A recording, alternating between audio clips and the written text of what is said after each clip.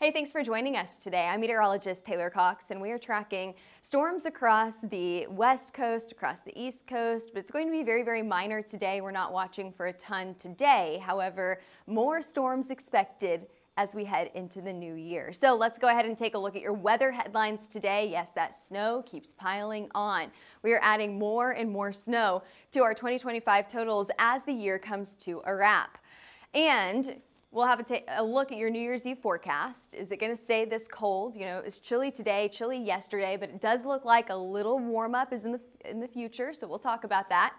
And then we're going to talk about weekend storms that'll kick off 2026. Can you believe it? We are already into the last few days of 2025. Well, the last weekend of 2025 was pretty impressive.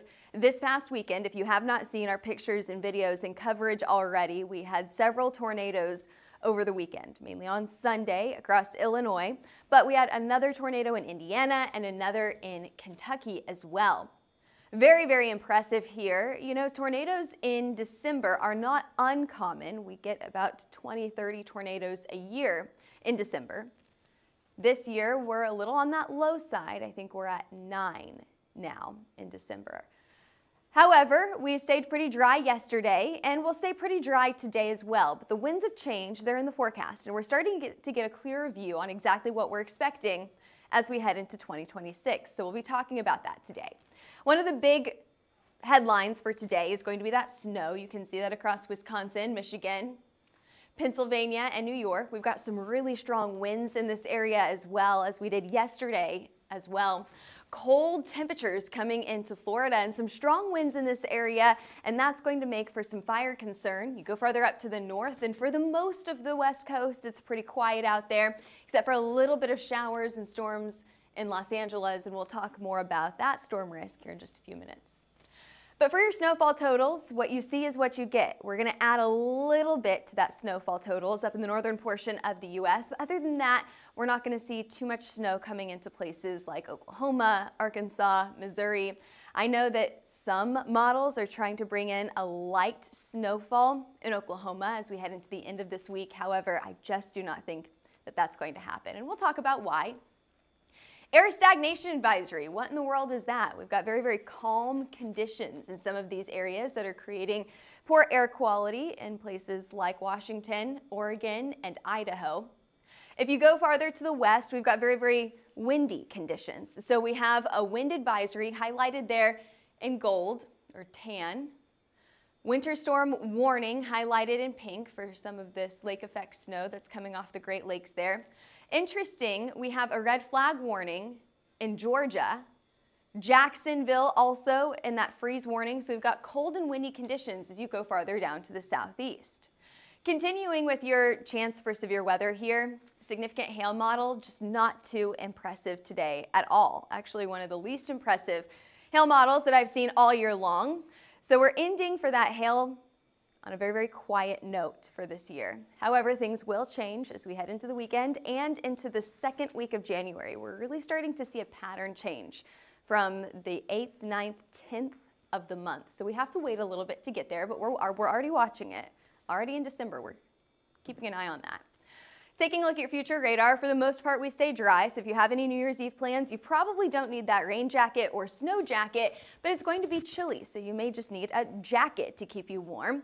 We've got a little bit of snow across places like Wisconsin and Michigan, New York and Pennsylvania, as we talked about earlier. More snow moving into these places. I know we always have a few people watching from Ohio.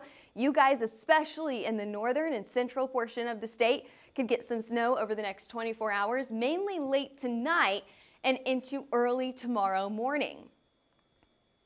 After that, what about your precip chances, snow and rain over the next 5 days?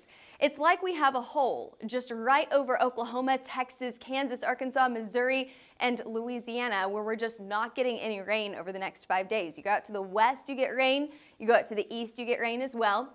I'm going to highlight the far southeast. We're going to talk more about southeastern portion of the U.S., Louisiana, Mississippi, Alabama, and Georgia in just a few minutes, because that'll be the next area that we're watching for storms. Yes, potential for severe storms there. Let's take a look at your future radar now. Again, I told you it was pretty quiet as we head into New Year's Eve. However, on the backside of New Year's Eve, that's when things start to change. So you can see Wednesday night to Thursday, hello 2026, we are officially into the new year. We start to get some snow out in the western portion of Colorado, eastern portion of Utah, southern side of Wyoming. All of that moisture will continue to make its way into the plains. Now, this is what I was talking about earlier, where some models want to bring a little bit of snow, maybe even some ice into places like Oklahoma and Kansas. Oh no, I said that three-letter word, ice. I know, we don't want that freezing rain in this area, right? Well, unfortunately, it's possible. However, what's the potential this will happen? I would give it a maybe 10%. A very, very low chance to get anything accumulating in this area. Very, very low. I'm not expecting any sort of winter weather on New Year's Day. I'm not canceling my plans for this. I'm just saying that you may see some models, you may see some things on social media that show otherwise. However, I'm saying extremely low risk for winter weather. Not all models are bringing moisture into this area. However, it does kind of note that the winds of change are in the forecast. That's where I want to bring you down to the southeast, Mississippi, Alabama, and Georgia. That'll be your next chance for strong to severe storms. Another pretty low chance here, just not terribly impressive. However, we will outline that for the potential for lightning, thunder, and maybe a very minor severe weather threat as we head into the end of this weekend.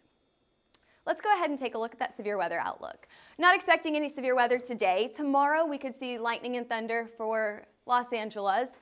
By Wednesday, very similar setup where we're including Phoenix in that risk as well. And then we take a break for Thursday and Friday. After that, I actually want to go back to this map right here. After that, I'm going to skip ahead to Saturday because that's whenever we take you down to the southeast. Here we go. So let's skip ahead from Wednesday to Friday. Late Friday from southern Louisiana into Mississippi and Alabama, that'll be your next chance for storms. Again, lightning and thunder are going to be your most likely things, most likely hazards with this storm threat. Strong winds, it's possible. It's going to be a pretty minor threat right now. We're not terribly impressed with this setup. However, it's the best chance for storms that we have in the forecast. Saturday, very similar. We just shift to the east a little bit across Alabama, Georgia, and the panhandle of Florida.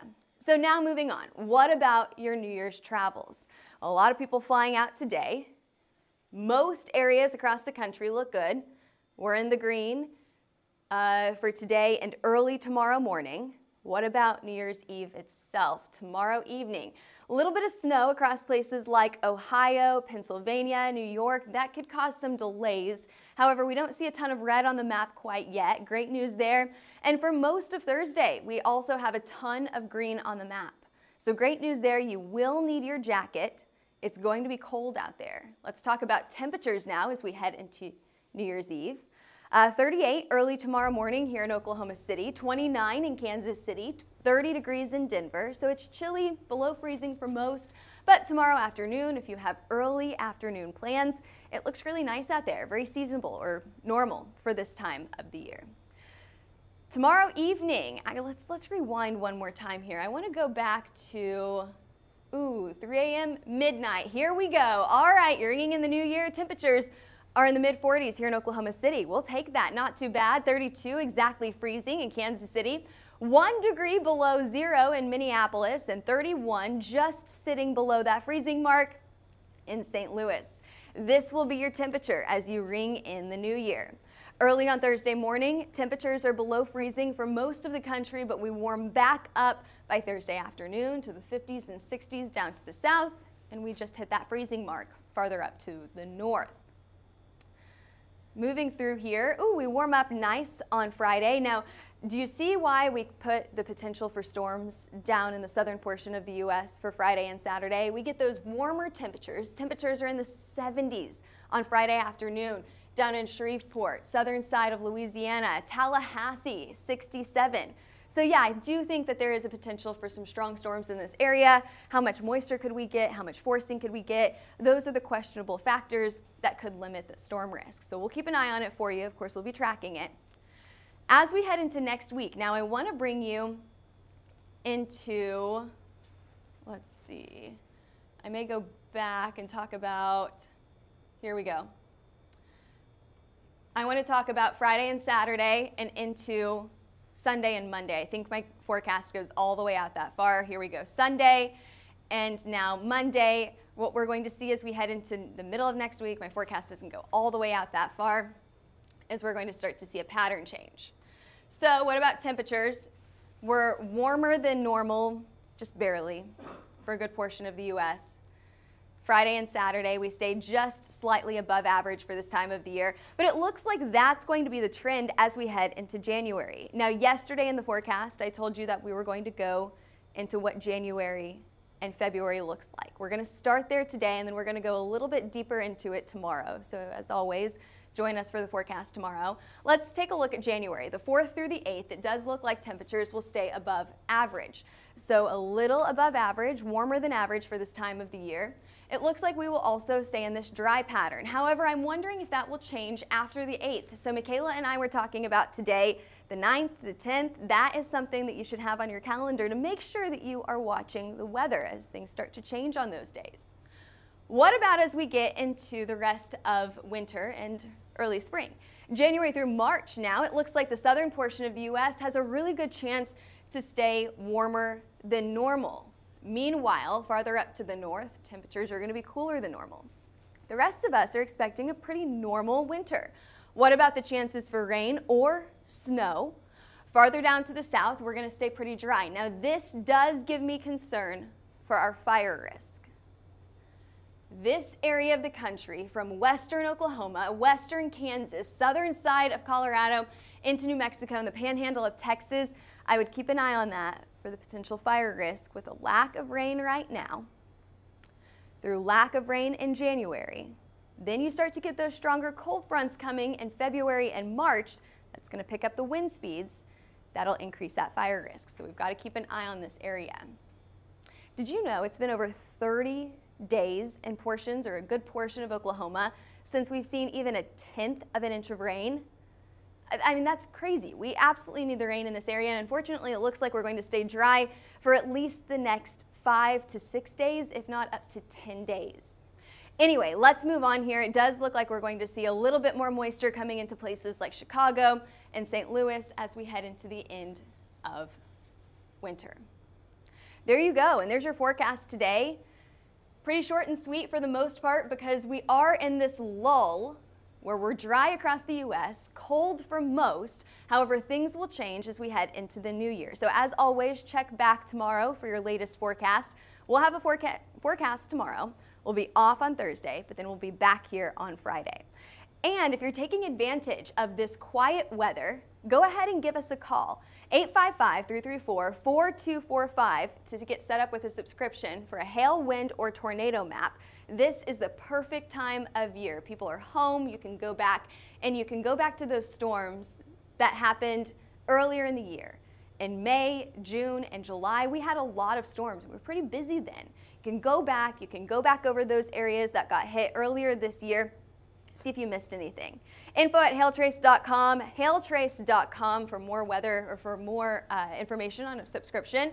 And of course, give us a follow on Twitter, Facebook, Instagram, YouTube, and TikTok. We'll be posting more weather videos on those platforms over the next few days. Thanks for joining us today. I'm meteorologist Taylor Cox, and we'll see you back here same time, same place tomorrow.